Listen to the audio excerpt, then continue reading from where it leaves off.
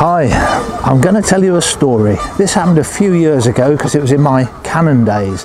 I was sharing a hide somewhere in Europe doing the European jackal, and the man I was with, I know him, but we weren't actually travelling together, we just happened to be in the same place. And bear in mind, we get in this very small poky little hide very early in the morning. It's still dark, you've only just got out of bed, you're a bit dopey. And I've got the same routine. I do the same thing every time. I set my tripod up, put my big lens on. It would be a prime lens in those days, not a zoom. And then I format the card. I've downloaded my pictures the night before. Now I leave the formatting to the morning just in case I suddenly realise I've not done something. So I format, and then I pick up my second camera, which has got a shorter zoom lens on, which I can hand hold, and I format that card. Now, as I start to format the other camera, I can feel this man staring at me. And I think, why is he staring at me? And then he said, "What are you doing?"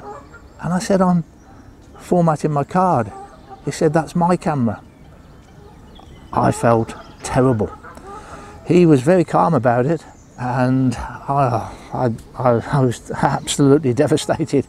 I said to him, "As long as you don't use that card again, when we get home, I can recover those pictures. 99.9% certain I can." But I felt terrible. But there's a lesson to be learned from this story. Don't share a hide with me. So today I'm back with the Great-crested grebes. I did these last year in this same park, and it's a very good location. It's only 5 minutes from home for me. It's a city park, lots of people walking around here. The birds become accustomed to people, so I don't need a hide, I can just sit here. It's also got the advantage, this lake is very long, but it's not very wide. So they've nested more or less in the middle of the lake, but they're easily reachable. So I'm using the 150 to 400mm lens on the OM1 camera body. I've got my heavier tripod with the heavy head on, a Vision Blue head. It gets you much more smoother pans, and there's far less vibration than when I use my lighter head. And I've still got the old bungee rope attached to the pan handle, so I don't have to touch the pan handle. I can pull like that, because that's when you get the vibration. As soon as your hand touches that pan handle, the vibration from your hand, you can see it transmitted through the lens. This is my 5th morning. I've been getting here about 6:30, 7 o'clock in the morning. Typically I pack up about 10:30, 11. It depends on the light. When the light is strong, then 10:30 you've really lost it. It's become too contrasty. But in those hours, they have done the weed dance 3 times. So this is my 5th day, so I've only just started. So I've done roughly 16, 17 hours and had the weed dance 3 times. It doesn't occur very often. If you want to photograph the great-crested grebe doing its weed dance, you've got to put the hours in. And they do other behaviour displays as well, which are even rarer. On the day I chose to do my bit to camera, it was raining. But on the previous 4 days, I had quite reasonable weather. Sometimes it was too sunny, but mostly I had a bright hazy light, which is perfect. Great-crested grebes have that white breast and neck, very easy to burn out those whites if you've got strong sunlight.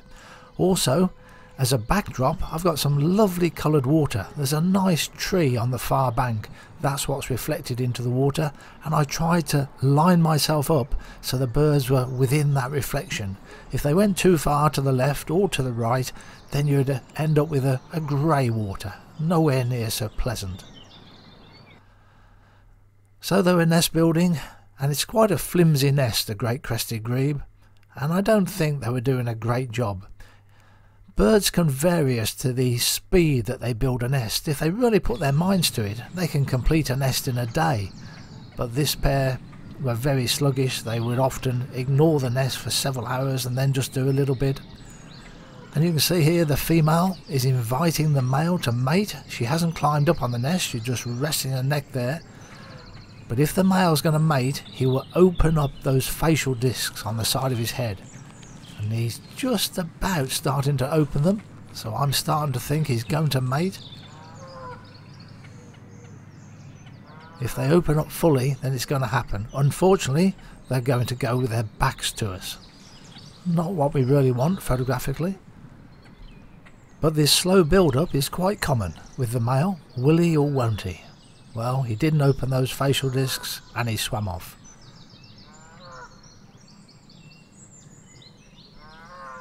Now she's climbed up on top of the nest, and notice she does this little quiver with the wings as well.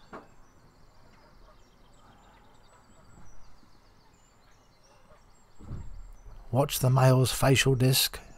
It's opening a little bit. That's better. More open. He's going to mate. Definitely going to mate. Fully open now. Now notice when he dismounts, he goes forward over the female's head. Always looks rather comical when he does that. And now we'll get a bit of head shaking. This is very much the routine they go through. They mate several times a day.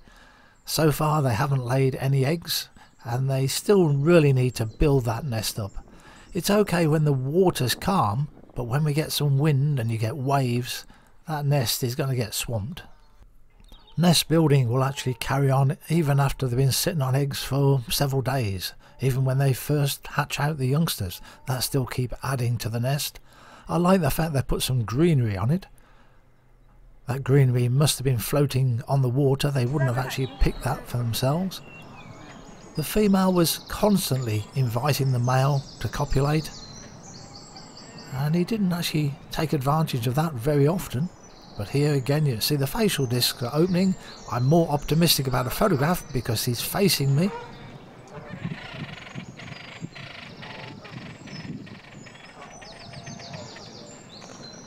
And over the front and down.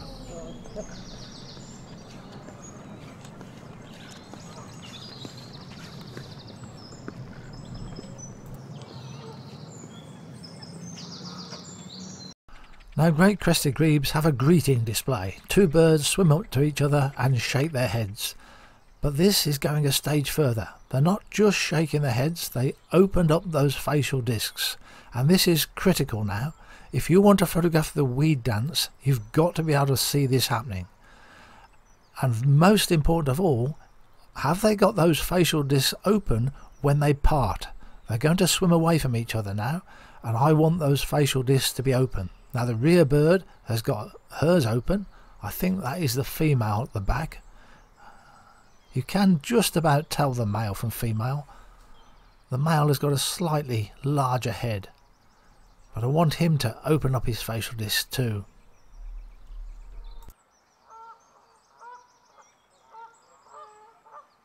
Yeah, that's open enough. He's going to dive. He's going to come up with something in his beak. Both of them are. They've both dived. Now I've just got to find them. Where are they going to come up? I almost missed them. They went right off to the left and came up just behind the nest. But that's the weed dance. And you've got to have that facial disc open before it's going to happen.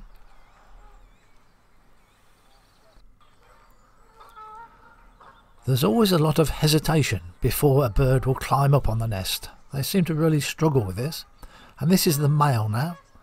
When you've watched them for long enough, you can start to judge which one is the male, which one is the female.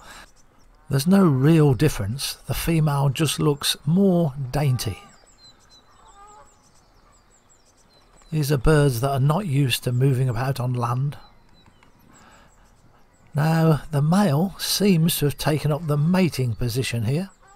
He did this several times. I'm not sure how common this is amongst great-crested grebes.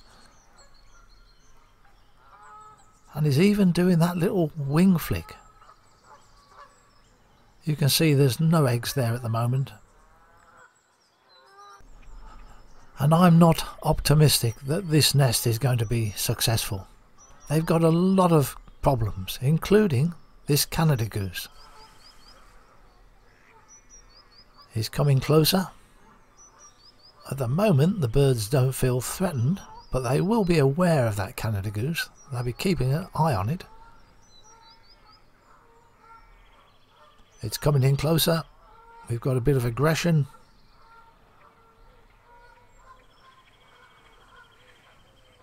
Now the grebe will dive under the water and attack the Canada goose from underneath, prodding it with its sharp bill. so they can drive them off, but there was a constant stream of visitors, a coot.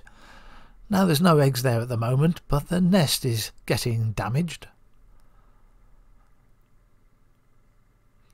When they have got eggs, the adults will stay with the nest more often, but they still do go off from time to time. There's also terrapins on the lake, which will be released pets. And I didn't see it myself, but other people told me they'd seen terrapins on top of the nest. And then there's the cormorant. Again, they're not going to deliberately do damage to the nest, they're just going to trample all over it. It's always been thought that cormorants spread their wings like this to dry them, and I see more recently there's a new theory now, it's to aid their digestion. How we know that, I've no idea. This grey heron appears to be studying the nest very closely. I don't think he is, he's looking into the water for fish, but when there's young chicks on that nest, they will be very vulnerable to the heron. This is the female on the nest now, and doing that little wing shake.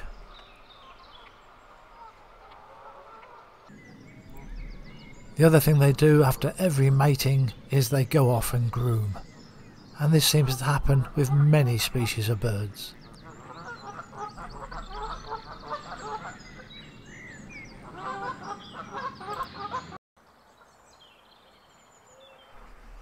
The nest is just a mixture of sticks and vegetation.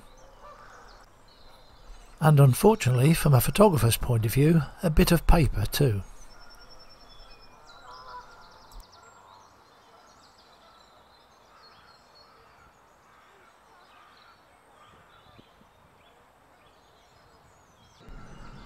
I do love the colours on the water at this site, and it's a very open site. All too often great-crested grebes nest in the reed bed or amongst branches where it's very difficult to get a clean shot of them.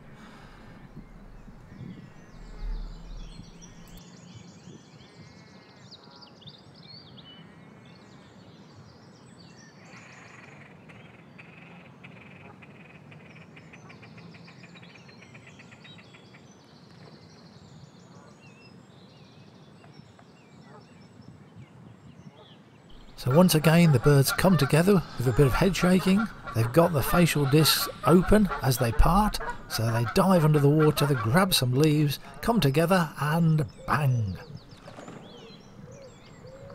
Very lucky to be able to watch this sort of behaviour on a city park and be so close to it. As well as our city parks, our city cemeteries can also be wonderful places for wildlife. So next week's YouTube film, I'm going to look at some young foxes in a cemetery. Here's a short clip of what to expect.